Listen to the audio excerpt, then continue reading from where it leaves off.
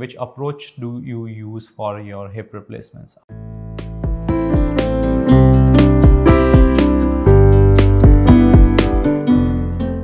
Sir आप कौन सी hip की अप्रोच यूज़ करते हैं? विच approach do you use for your hip replacements? Are you N anterior hip surgeon? So friends, let's break this question for you. काफ़ी लोग मुझसे ये सवाल पूछते हैं कि आप कौन सी अप्रोच यूज़ करते हैं, आप क्या एंटीरियर गाय हैं, do you use anterior hip? So I am a 360 degree hip surgeon. Friends, I know all the approaches to hip joint, मतलब मैं आपके हिप जॉइंट को एंटीरियरली खोल सकता हूँ, लेटरली खोल सकता हूँ, पोस्टरो लेटरली खोल सकता हूँ, एंट्रो लेटरली खोल सकता हूँ। I am trend in all kind of hip approaches and that is why I am very very confident. मुझे कभी ये सोचना नहीं पड़ता कि मैं इस हिप का क्या करूँगा या मैं इस हिप को कैसे करूँगा। So don't be afraid. And why do we think and why do we do anterior in most of our cases?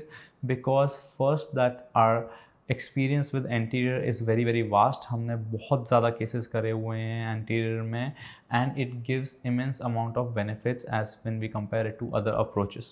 But if you are requesting कि आप हमारा ऑपरेशन इस अप्रोच से करिए, तो ऐसा नहीं है that we don't know those approaches. Those are more simpler and more larger approaches and we easily can do all of them.